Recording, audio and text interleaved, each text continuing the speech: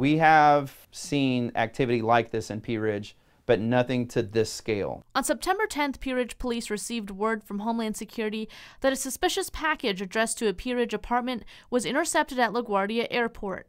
The package contained over $200,000 worth of steroids and was addressed to a man named Terry Gonzalez. Some of it just didn't add up. When officers arrived at this address to speak to the residents about the situation, what they found was a similar package addressed to the same person as the one intercepted at LaGuardia a week and a half before. So we asked, he said, well, is there anything else illegal in your house? The man living in the apartment was 30-year-old Travis McDaniel. He was arrested Tuesday. He came clean about a lot of everything that was going on. He informed us that there was methamphetamine in his house and some smoking devices used to smoke marijuana, and then he wanted to speak about what was in the package. Inside the package was 4 smaller packages, all resembling food. 2 of them contained a white powdery substance suspected to be steroids, priced at around $250,000 in street value. He admits to us that he's part of an operation with his cousin.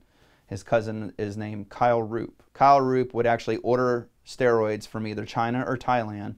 He would ship the steroids to his cousin here in Pea Ridge. Kyle would inform McDaniel where he needed those packages to be sent. Roop was recently arrested in Louisiana for distributing steroids involved in an undercover operation. Roop gave him an opportunity to try to make some extra money. Sergeant Michael Lisenby says this goes to show large-scale crimes can happen anywhere. If you see something that's suspicious, if it doesn't seem right, it doesn't fit right, like, call us. Let us know. Man, something's not right about this. In Pea Ridge, Kelly O'Neill, KNWA, Northwest Arkansas News.